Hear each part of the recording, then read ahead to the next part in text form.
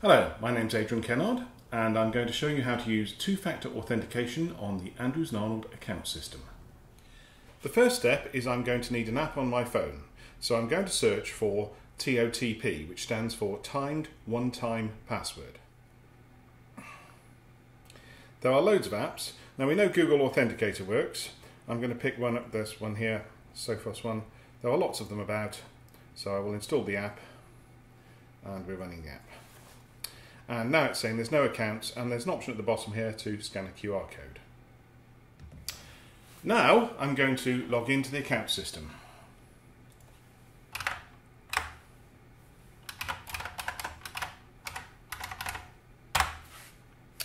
As you can see, I've got details of my account and I'm going to look at the Setup Two-Factor Authentication. And the first thing you'll see is it's not enabled, so I shall enable it. And what it wants me to do is enter an authenticator code which is going to be sent to my number.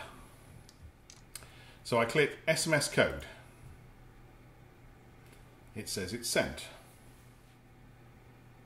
So I've received a code. It says this is the one-time password authenticator code from Andrews & Arnold. Please take count in the code, and it says 212050. So I'll enter the code.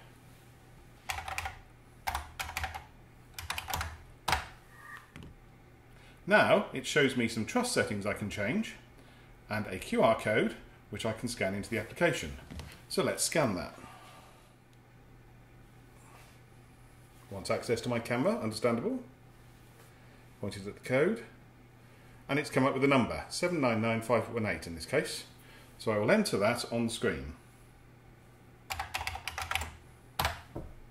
And it says two-factor authentication, you now have it enabled.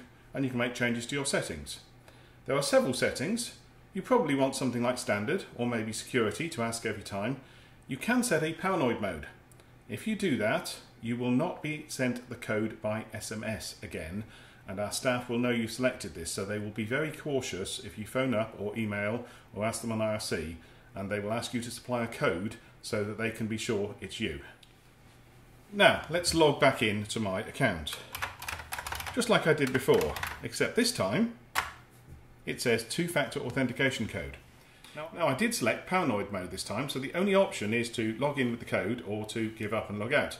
If I hadn't selected paranoid mode, you would see this. As you can see, in this mode I have the option of sending a text, but I shouldn't need to because it's on my phone.